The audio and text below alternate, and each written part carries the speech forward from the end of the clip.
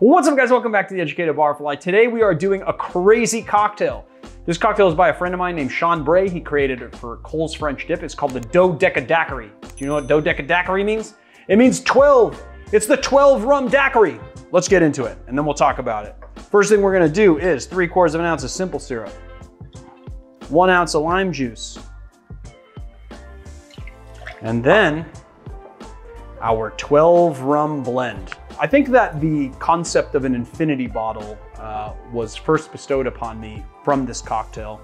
And I believe that when Sean created this cocktail, we were actually just getting rid of rums.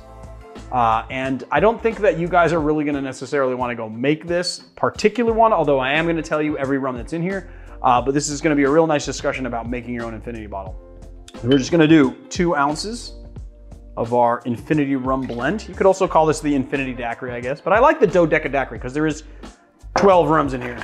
I'm gonna add some ice, add our cocktail, and give it a nice hard shake.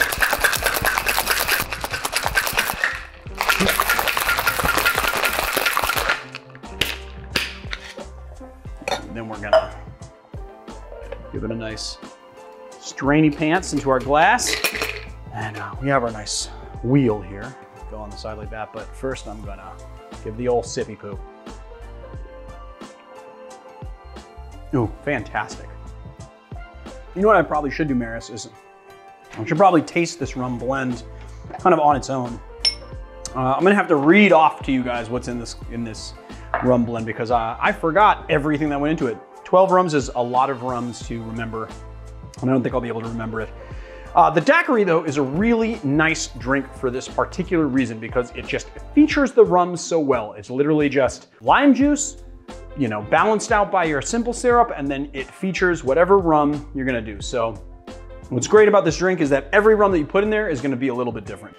Now, the concept of an infinity bottle, there's kind of 2 schools of thought about how you make this. One school of thought says that you just use this bottle to put all your short ends in, and just anything that you're almost out of, you want to throw into this bottle and kind of blend it that way.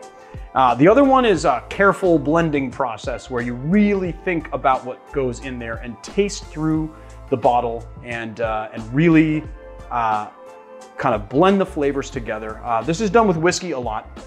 Now, I like the second version better than the first because when you're just putting all your short ends in there and you're not really tasting through the rums or tasting through whatever spirit you're making into an infinity bottle, you can easily overwhelm other flavors and you can ruin your infinity bottle that way. This is especially true with whiskey, but I think it'll also hold true, maybe a little bit less so for rums. So in this bottle, let me tell you what's in here. Is it all dark rums or is it mixed? No, it's a mix of dark and light rum. But in this bottle is Appleton Estate 12-year, Atlantico Reserve, Bacardi 8, El Dorado 5-year, Florida Caña Extra Seco, Gosling's Black Seal, Matasulum 15, Plantation 3-star, Plantation Pineapple, Sailor Jerry, Smith & Cross, and Ray & Nephew 126. That is all of the rums in this bottle. Now, I don't think that you guys are gonna go and make your own, they're gonna make this particular one and get all of those rums. This would be a very expensive cocktail and proposition, but a lot of you guys are people who collect rums, and so when you get down to your little last dregs, or if you're buying a lot of different types of rums and trying different cocktails, once you get down to your little last dregs, you might wanna just start blending your own infinity bottle and seeing how it goes and tasting through it. I really like this idea. I'm glad that I have this thing. It made a fantastic daiquiri, and Marius has something to say. Take it away, Marius. These are all rums that we have used and use frequently. So if you are watching this channel a lot, you might have all of these rums. Right. There's a couple that we've never used though. Atlantico Reserve, we've never used in a cocktail on this channel. We haven't used Matasulum 15. But everything else, pretty much, we would have on hand. Yes, Appleton Estate we do, yeah, Atlantico Reserve, no. Matasulum 15, no. Everything else we've had. So basically those 2 rums were new additions. But I wanted to create what Sean Bray created at the bar. But you can do this with literally any blend of rums you want to do, which is kind of what's awesome about it. And you just make your own rum blend. I just love the idea of the infinity bottle. Let's actually taste the rum, shall we? And kind of describe the flavor profile. Is it overwhelming? Is it not? You know, it smells like rum. That's how I would describe it. That is how you tastes like describe it.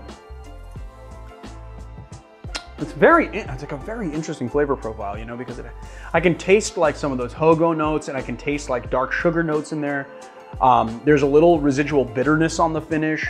I'm getting notes of like pineapple and banana, dark sugar, vanilla, maybe a little overripe pear or something.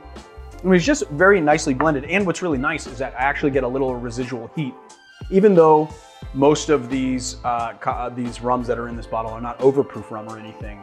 What is the Wray & Nephew is the overproof. It's 126 proof. What's that? What is the proof? I couldn't tell you the proof of every single rum, but they're probably going to range between 80 and 90 proof. The Smith & Cross is 114, I can tell you that. Obviously, the Wray & Nephew is 126. But I couldn't tell you just off the top of my head the proof of every single rum. It's nice. It's not actually too hot, you know? I think that this particular blend kind of adds this really nice, like you get some tropical notes and some sort of tropical fruit in there, but then you also get some really heavy dark sugar notes. You get a little bit of that Jamaican hogo from the Jamaican rum that's in there, but ultimately it's a really nice blend, and it made a fantastic daiquiri. So there it is, guys, the Dodecadaiquiri. If you like our channel, please hit like and subscribe. Check us out on Patreon and YouTube memberships. We got cool stuff going on there.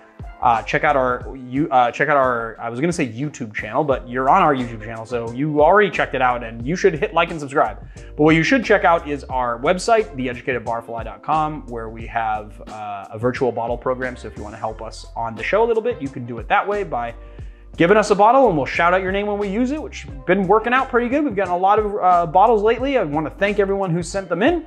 And if you like these sexy aprons that I am wearing, check them out at staggerleadgoods.com. Alfred Ramos makes them by hand. I've been in his workshop. He does a fantastic job. And I will see you guys on another time.